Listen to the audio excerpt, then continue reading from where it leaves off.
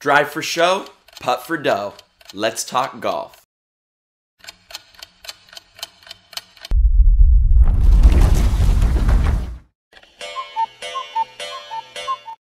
What is up, everyone, and welcome back to another episode of 10 Invest. The time is now investing, where I'm your host, Jimmy Bishrap.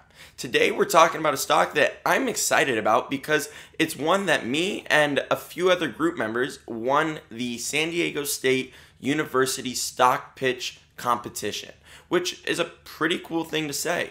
This stock was one that I got super excited about the minute they made a very big acquisition last year, and I promise you we'll talk all about that in this video. So, without further ado, let's talk Callaway. Why Callaway? Well, the thesis behind this is based on a few major factors. First off, in my opinion, the biggest one, popularity in golf has taken a shot towards the moon. And more specifically, the popularity in golf among the millennial generation. According to the National Golf Foundation, 36.9 million people participated in golf on and off course in 2020. Off course refers to something like a driving range or a Topgolf. Now, the interesting thing is, of those 36.9 million golfers, 30% of them are from the young age demographic, meaning ages 18 to 34. In addition to those numbers, golf rounds played year over year have increased 41% in Q4 of 2020. Now, most people give credit to the coronavirus for setting the spark to the recent rise in golf's popularity.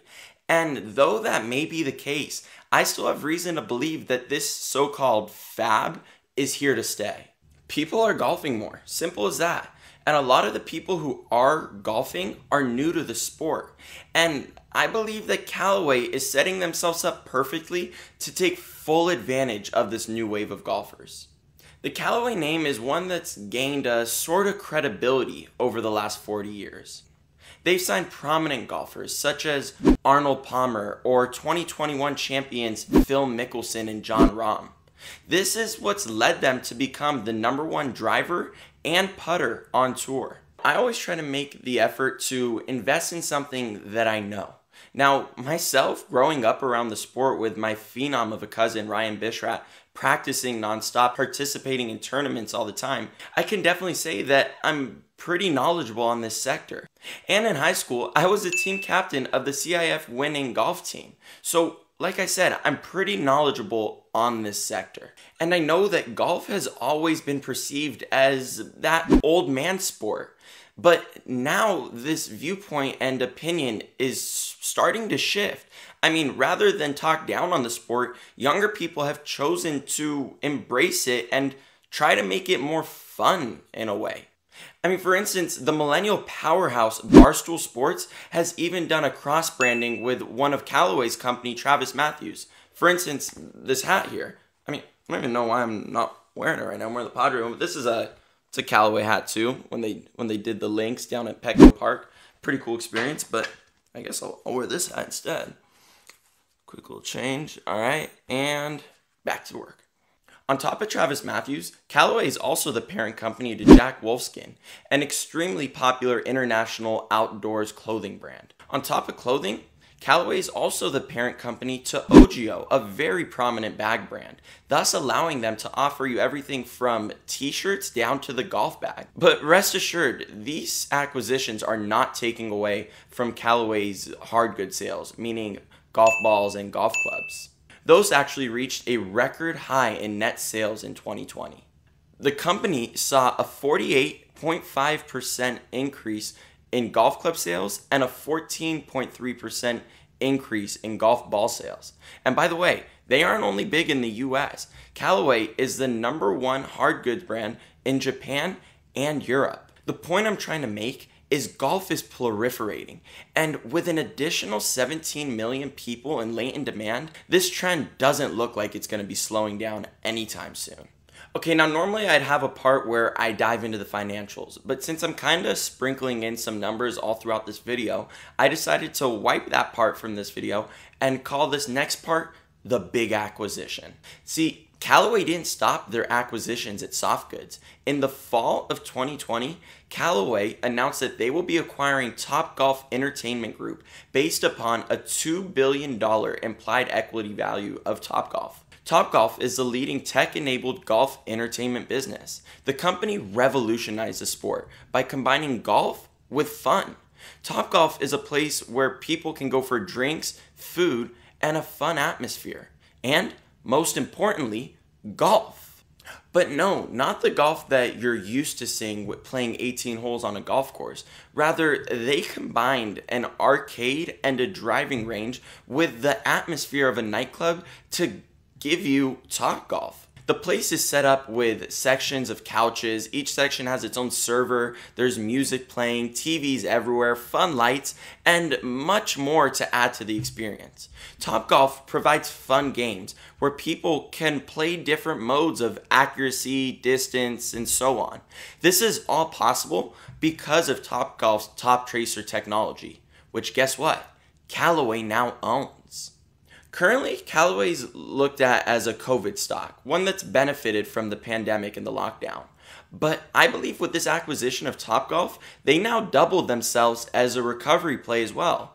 I mean, think about it. People have been cooped up in their homes dying to do something, and now that more people are vaccinated and more people are out and about, I believe Topgolf acts as the perfect first night out.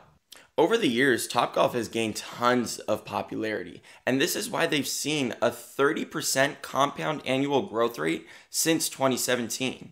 Topgolf will also act as a way for Callaway to gain more exposure to new golfers.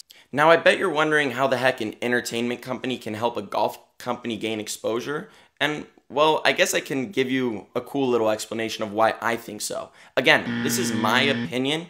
And my opinion doesn't matter, and you should always know that you are investing at your own risk because I am not a financial advisor. Anyways, for explaining purposes, let's use Matt. Matt is not much of a golfer, but his buddies convince him to go out for some drinks and fun at a local Topgolf. So he goes.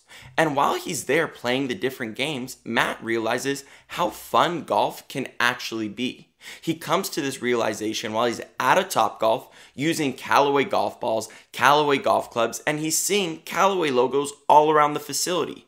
That alone can make all the difference in the world because now when Matt decides that he actually wants to take up the sport as a new hobby, he'll remember this experience when shopping at his local golf store for his own set of golf clubs, thus giving Callaway the advantage over their competition.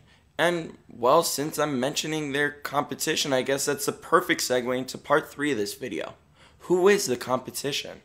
Callaway's competitors includes names such as Auschnitt Holdings, which is Titleist, or there's Dick's Sporting Goods, there's Nike, there's Ping, there's Strixon, there's all these brands. But Callaway is kind of, I think the best way to go about this is Goldilocks and the Three Bears. So Callaway is like the porridge that's just right. Meaning they're not super overpriced, expensive, prestigious, kind of like scaring away new golfers such as like a Titleist brand. But they're also not like a Strixon or a Ping or a lower end brand like that. They're literally the perfect medium, about 10-20% cheaper than a Titleist product, yet they still have prominent golfers using their clubs, such as, like I mentioned earlier, Phil Mickelson and Jon Rahm, who just won majors in 2021. Overall, I see this being a major advantage for Callaway.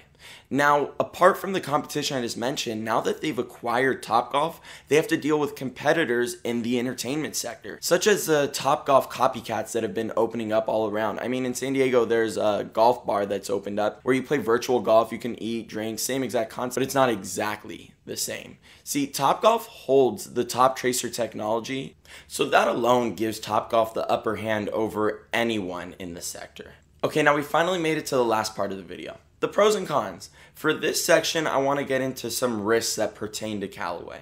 Since we're on the topic of Topgolf, I guess I'll begin with some fears that I have more specifically with them. Now, Callaway has always been in the hard goods, golf club, golf ball product, equipment sales. So going into a completely different sector, such as entertainment, is definitely not going to be as easy as it sounds.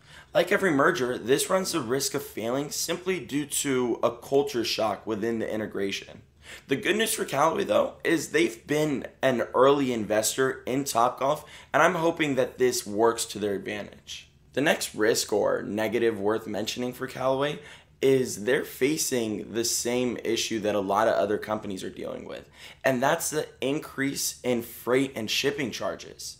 The company has seen their margins go down a good amount, and at a time where popularity is at a near high, I'm sure Callaway couldn't have thought of a worse time for this to happen. But then again, looking at this from a glass half filled perspective, as COVID goes away and all the logistics come back to normal, we can only expect the increase in cost to dissipate and Callaway's margins increase yet again. Okay, now I want to mention one more kind of interesting pro, so to say. Now, I've been talking about this whole video. Popularity in the sport within the millennial generation is going up like crazy, but the same could be said for the older generations as well. Baby boomers are set to retire from now until 2031. Meaning this whole new wave of retirees are now looking for a new hobby to pick up. And I believe that COVID helped them see how great of a hobby golf could really be. Well guys, that's all for this video. If you enjoyed, be sure to show your support by liking and subscribing to the channel. And if you have any suggestions for me or my content, be sure to let me know in the comments below. Also, don't forget that if we can get this video up to 100 likes, I will be posting a breakdown video on my biggest holding in my account. So if you're curious to see what that stock is, be sure to like this video and subscribe to my page for when I post that. Well guys, that's it for today.